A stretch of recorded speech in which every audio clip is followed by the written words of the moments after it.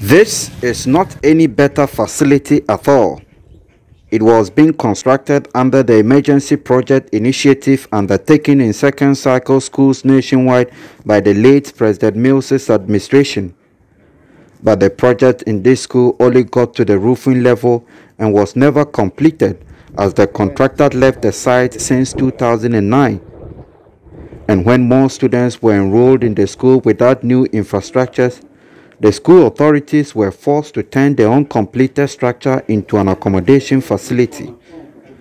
But following years of neglect, the uncompleted facility has deteriorated to a dangerous level with deep cracks and serious defects and at the verge of collapse. Here is the headmaster of the school, Solomon Yakubu. It was built in 2009, but the contractor did it to this level and has since left.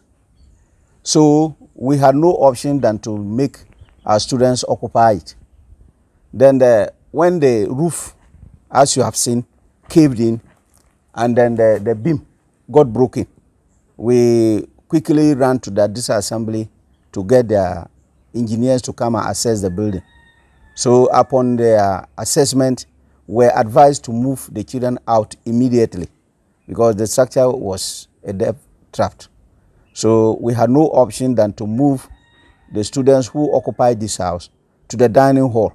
The over 500 girls are now being housed in the school dining hall, which is also almost an uncompleted structure with no ceiling and just dirty cracked walls, broken windows and hanging power cables. Inside the facility is heavily congested with no regards for COVID protocols. Chairs and tables have been moved out from the dining hall and kept in the open, where the students' meals are now being served. The headmaster explained the situation put the lives of the students at risk. Yes, there are 7, that's the lunch. There are 7. The children will come and eat in the sun, because that's the only option we have. Because they should have been served in the dormitory. But because we have put students there and they are now using it as a dormitory, we have no other place than to serve them outside. With our current enrollment, the dining hall is too small for us.